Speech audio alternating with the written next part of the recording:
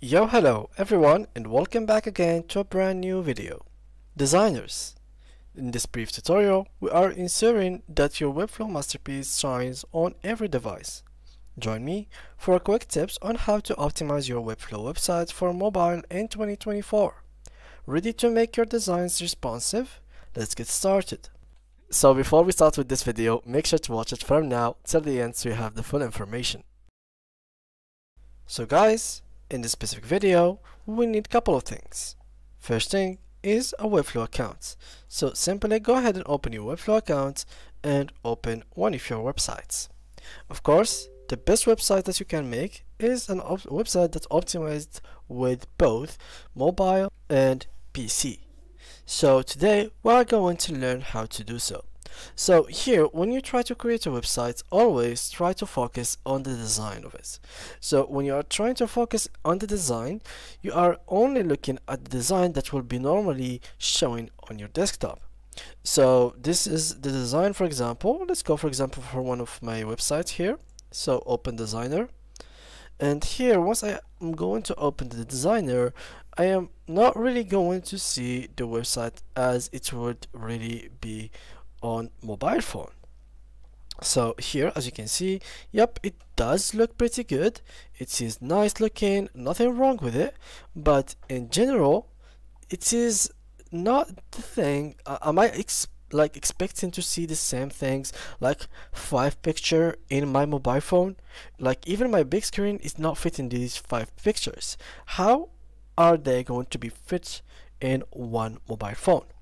So here it is how you can basically change it and optimize it to be with your mobile phone. The first thing is to just simply check. You can simply check if it is good on mobile. How to do so? Well, normally people would be like, click on F12 and you can click right here and choose the device mode and choose the device. For example, I want it to be iPhone 12 Pro. But here's the thing, when you're trying to do so, you are actually not looking at your website, but rather you are actually looking at the whole page builder. So what we should do now is to simply work on this site as is its phone without this page builder. So you either have to share it, which is in our case, since we have free version we can't, or use this method that I'm going to show you. So here, once you open the page builder, you will find this menu which is on the top. Ignore the left one and the right one, just go to the top. Here you'll find how many pixels, and you will find here devices and how many pixels per each device. Here for example, there is the monitor, here there is a laptop, and here there is a tablet, here there is mobile landscape, and here mobile portraits. So here it is, and this is how it's gonna look on your mobile. So this is how you can see if your website is actually optimized for the mobile that you are using.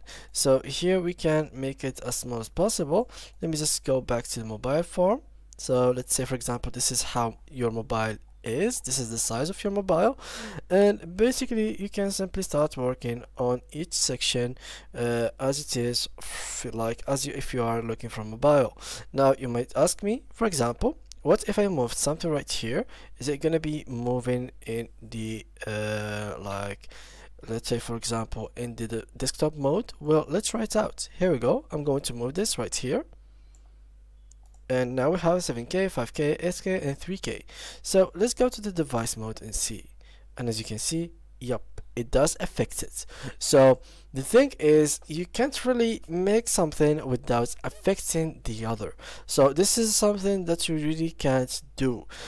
Even like here, if you want to try to get the premium version, so let me just click here, publish, and let's wait a little bit. Alright, it is published here. Let's go ahead and try to add a custom domain or something like that, and then we will be able to actually get the premium version.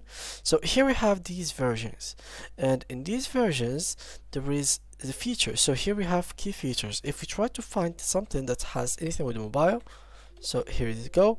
There is nothing that says mobile optimization.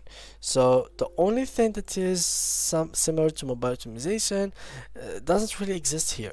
So what you will have to do is to simply, while working on your templates, try to not choose one of their free templates. So here, if I went to the dashboard and try to create a new website, don't try to go for a new site with an empty template like these ones. Try to get a template which is ready to be used, free of course, but yet ready to be used. Why? Because the templates are by default optimized for mobile phone. Even if you try to move one thing, it's gonna mess up the whole design. So always try to go for simple designs that they have. Do not go for scratch or like blank sites, because you by yourself making a brand new like website or template, it is a high risk. You might end up by having a really like standing out template, a good design, good choice of colors, everything was good on it, but when it comes to turning on the mobile and you can try to see it as a mobile, well, yeah, it will be something messy like that. Even though they are the ones who made it, still it feels really messy. It doesn't feel like it is something that should be in my device. It should be like, for example, one here, like a whole widget of number one that should be at the top, and then two must be at the bottom, 3, 4, the same thing. These two are perfectly done, these as well perfectly done, and here we have pictures. So these pictures are pretty good, I'm not gonna lie, but the only problem with this template, for example, is this section. So you have to keep going on and off and checking if this is really working out for you. So as for me, I really don't like this design, I really don't want it to be like that. So what I might just do is to remove, for example, number one, and here I'm gonna replace this with 1, and this with 2, and this, for example, with 3. And look at the end up design, it's going to be something like that. So let me just go to the landscape. So here we have 1, 2, 3. We can see as mobile, this is 100% better, since here we have 1, here 2, 3.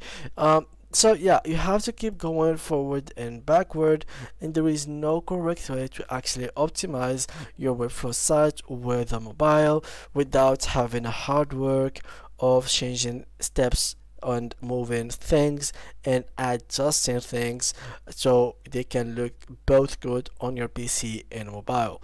Otherwise, you have to, at some point, to mess something up, and one device will stand out more than the other. So you can check your traffic, know which device comes to your website the most, and try to optimize the look of that device more than the other. So yeah guys, that was it for today's video. I hope you enjoyed it. Thank you guys a lot for watching, and see you guys in the next tutorial. Bye bye.